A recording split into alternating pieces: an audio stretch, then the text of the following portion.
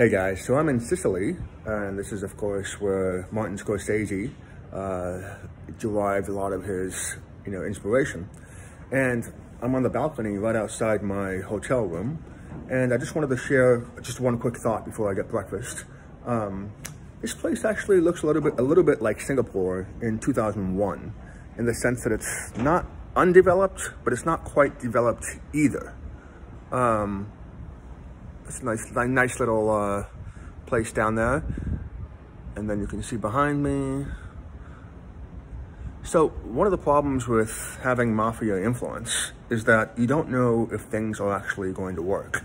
I'm a little bit scared to be on this balcony right now because I know that in order for the mafia to make money, they have to cut corners. That's how they, that's how they operate. Even now, when the black market has more power than ever before, it's still a question of trying to launder the money because there's just too much of it. And that actually works out a little bit better because instead of trying to skim off the top, what you're really trying to do is you just buy up the whole building. The problem with buying up the whole building is that there's no incentive to renovate once you've laundered that money. So this might not be the most stable structure because of the skimming that would happen. That's the same thing with cement. You can use 100%, different depending on the formula. Some cement, might not be as stable as other kinds. And so if you have a request for a proposal, and you tell the government or the private contractor that you're going to, build a hotel for X amount, one way to make money is simply to cut corners.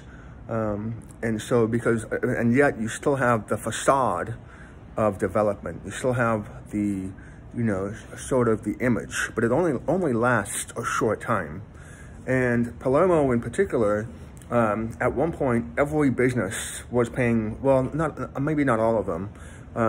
A few priests stood up to the establishment. One of the politicians stood up to the mafia. Of course, he had to have 24-hour, protection.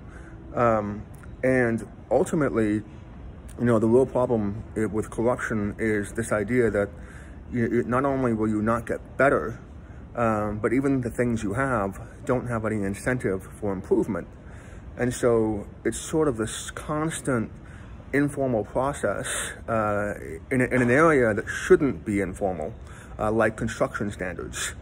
And so when you think about the mafia sort of colliding and colluding with the unions, you can also see how that would be an issue, especially if you're still trying to skim money off the top for other sorts of activities, whether it's political or otherwise.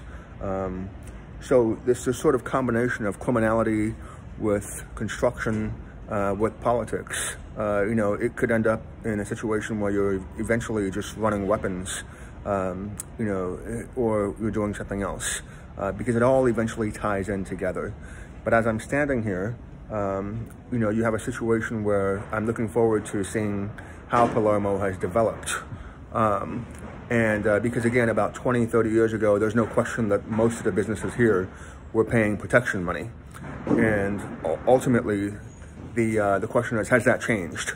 One person said the way we change it is that one person can't stand up to the mafia.